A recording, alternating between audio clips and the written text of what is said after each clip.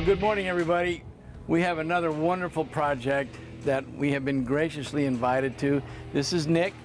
He's the homeowner, and we have a situation where we have this concrete patio, and we've got several issues that have been exaggerated by water undermining the dirt. We've had also some burrowing animals that have gotten underneath and extracted some of the dirt. Nick, if you would just sort of briefly tell us what it is that you found and what we want to finish and accomplish today. So what I found originally was kind of a void on that side, and then as I started to kind of pull dirt back, I recognized that there was even more washing away underneath. And so basically what I want to accomplish today is, you know, because it goes back about a foot or two, so what I want to accomplish is to be able to fill that in to stop the dirt from continuing to wash out, and then shore up kind of this corner slash edge of the slab.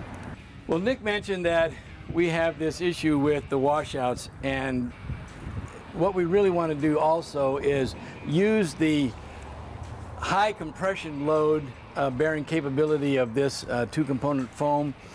What we have is a product that can support 10,080 pounds per square foot.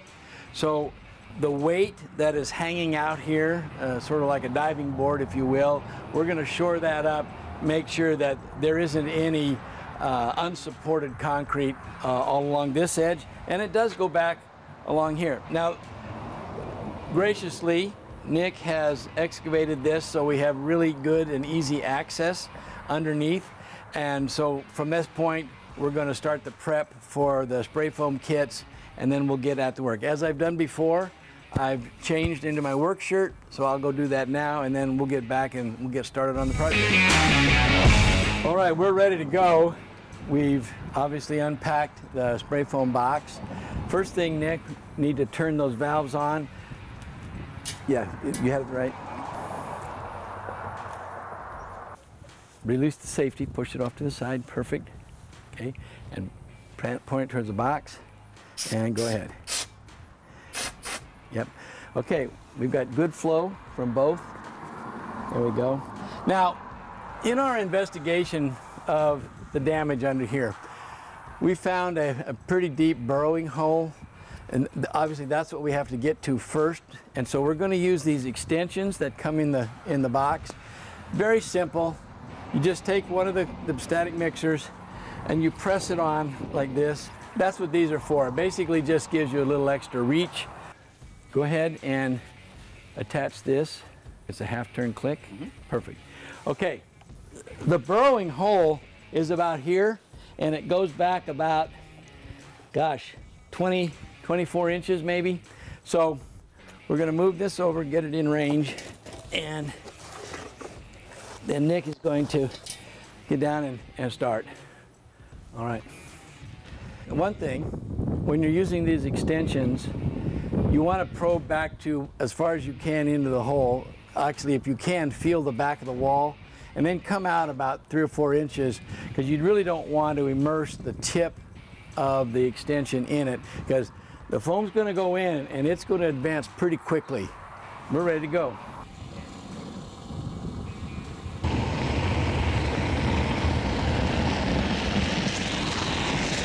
So, great job on filling that burrow. And now what the nozzle that he has on right now is a conical, and it's going to shoot. So you have about 4 feet that you can project this. So start at the back, work your way, you know, closing in the top, bottom, and just filling it in. There you go, like that. That's the way to do it. Okay, now work your way further south there. Now it's sticking. That's right. Nice short burst, just like that. Yeah, now, there you go. Now that's it. You got the hang of it now.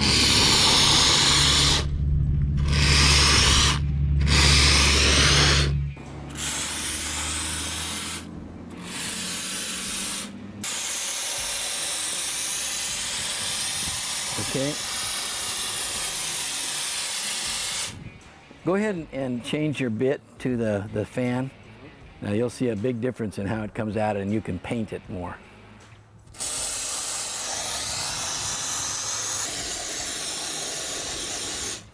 Okay, now do you want to move around and fill that deep hole? All right, here we go. Let's go over here. This actually might be a secondary hole, Nick. Yeah. Oh, here it comes, here it comes. Keep going. Keep pushing it. Excellent. Okay, perfect. Okay. Oh, Nick, that's great. And then start Yeah, just like you did. Nice painting, yep.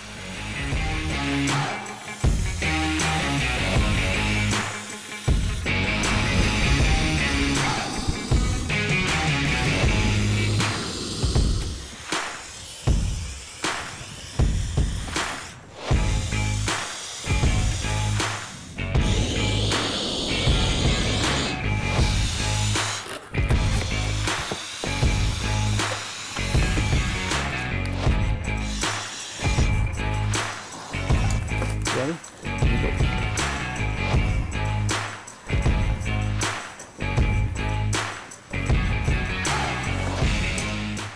All right.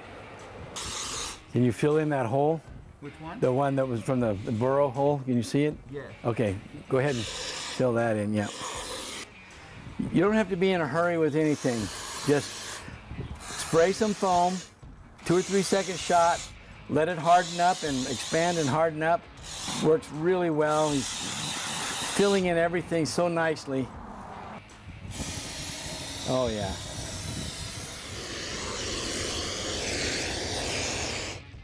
Well, look, he's built that perfectly. Got great expansion. That whole wall is filled in. Now we're going to move back to where he was, so that because that's all expanded and hard. So let's move back, and we'll finish off that other area.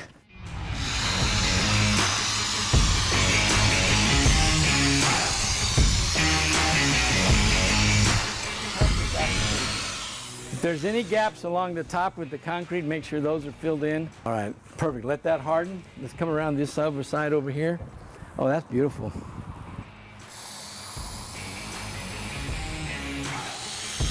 Perfect application. Well done.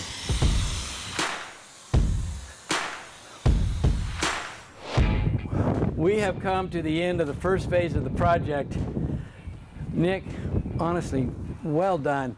Okay, just take a look. Go ahead, Nick. Yeah, I mean, it filled in the gap, definitely. I mean, I like the way that it expanded all the way out to where basically I can just fill in the dirt and it'll be a whole lot less of a problem. Oh, fantastic.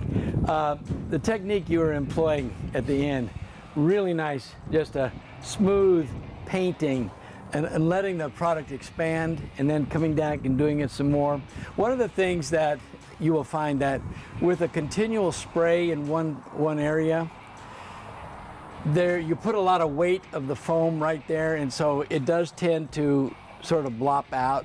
So when you are doing your own project, do it in slow sweeps in moderation. Let the foam expand and do its job, and you'll find that everything is so much more controllable. I love the way the wall is built near perfectly vertical, right along underneath the concrete slab. Again, I mentioned it in the beginning. This will support 10,080 pounds per square foot.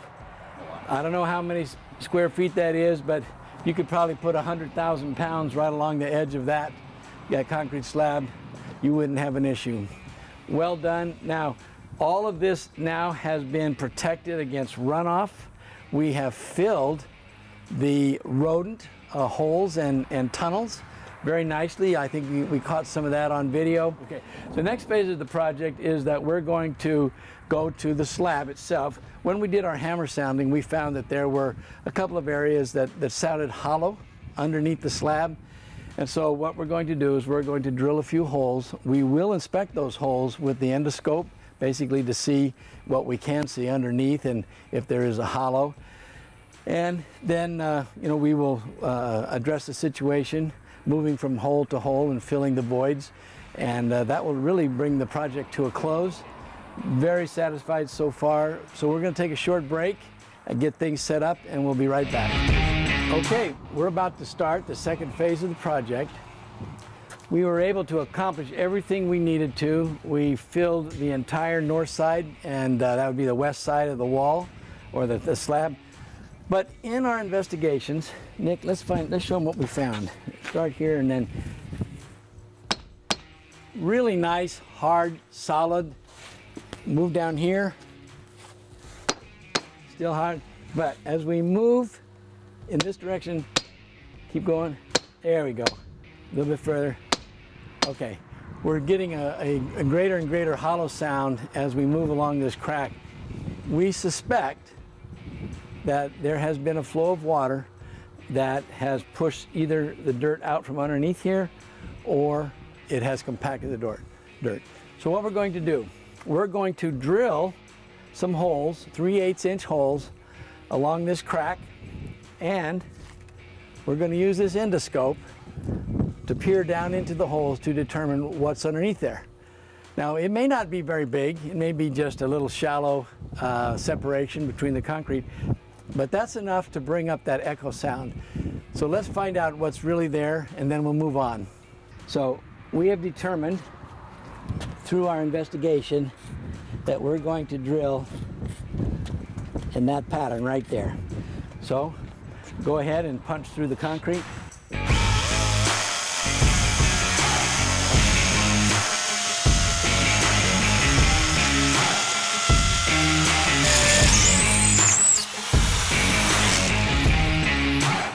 Let's go to the next one.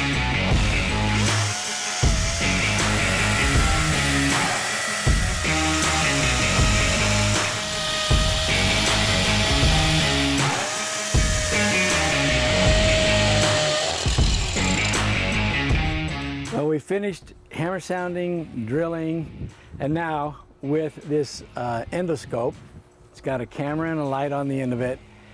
Really an invaluable tool, and really if you have a project like this, these are $46, I think, something like that. Invaluable. This is a little Wi-Fi signal. Pick it up on your smartphone, and you can take it anywhere. So go ahead, let's probe these holes and see what we can see here. Real slow. Oh, very good image. Oh my goodness. Okay, hang on, we're coming to the bottom of the concrete. Keep going, keep going, keep going. And we just passed the concrete, I think. Yes. Keep going. Oh yes. Oh yeah. There's the powder that's dropped on the bottom. There's dirt. Keep coming down. Keep going. Oh yeah. I think we may have, keep going, more, that's fine, right there. Oh, that's a beautiful shot. Okay, now squeeze your finger on the thing and pull it up. Let's see what kind of depth we have. Oh yeah. We probably have, because this is 4-inch, this is 4-inch, so we probably have 2 inches of void underneath there. Well done. Okay, so it really confirmed what we heard with the hammer. Well, we've finished with the visual examination. The endoscope turns out to be just a priceless tool. We were able to determine that we do have a void under each one of these 4 drill ports. However, the void sort of dips down and then comes back. So what you can kind of deduce is that a little bit of flow of water has moved the dirt a little more aggressively under this portion of the slab here. How we're going to address this is we have 4 holes, with the 2 middle holes having a greater void underneath them. So what we're going to do is we're going to build a foam wall right here and right here, kind of a dam. And then we're going to move to the other holes and we're going to fill it up and let it flow. Now, we know we have some void underneath here. How far left and right it goes, we don't know. But we'll just methodically inject, and then the foam will move. And then if we're doing it properly, which I believe is going to happen, is we're going to see a little bit of foam come out of this hole. And that will know we have filled all these voids and the foam has traveled. We will then let that hole stay sealed off and we'll move to the next one. Now, Nick, come on over here. I want to show you something. These are prepped a little differently. These are just standard nozzles. And what we've done is I've wrapped about 6 or 7 revolutions of black electrician's tape on this. It works as a really good seal. I'll show you. So when you have it, you just put it in, and then just a slight down pressure, and you get a great seal, so you don't have any pressurized foam coming up around the mixer. So if you'll go ahead and put that on the end of the gun. Okay, so let's set up. Now Nick has already charged the hoses, so all we have to do is we have to do our test spray. So we'll let's do this first. Make sure that we have a good flow out of the hoses. There we go, both of them coming out. Excellent. Yep. And now attach, and a little spray from, here we go. Ah, perfect. Okay, we're going to move over here now. This is a little bit different application process. These are going to be done in about 3-second bursts, no more. And we're going to wait, and then we're going to do it again, and we're going to wait, and we're going to do it again. Okay, go ahead. A little bit of down pressure, make the seal. Okay, yeah. Oh, that's wonderful. Oh, baby, look at this. This is fantastic. Keep going. A little bit, yeah, we'll clean this up. So we know, oh, this is great. We know that we've got great seal. There we go, okay. All right, let's move to the next one. Oh, beautiful. Okay. Go ahead. Oh, you can hear it, Nick. Listen, did you hear that? We're forcing the air out.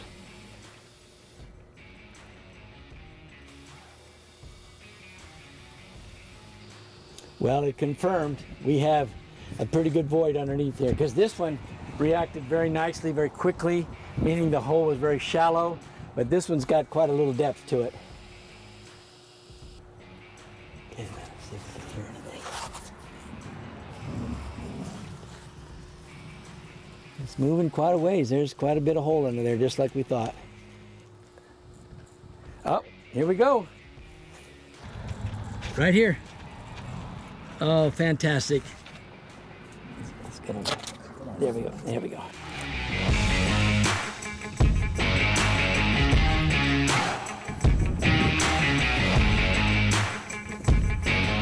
Now, the nice thing is that the question always comes up, well, what if I put in too much? Well, when you have a pressure relief like that, you know you're not going to overfill it. And so you just want to just do things in moderation, nice and slowly, moving it along, and everything will work really well. Okay, just let it sit for a second. Okay, let's move to the next hole.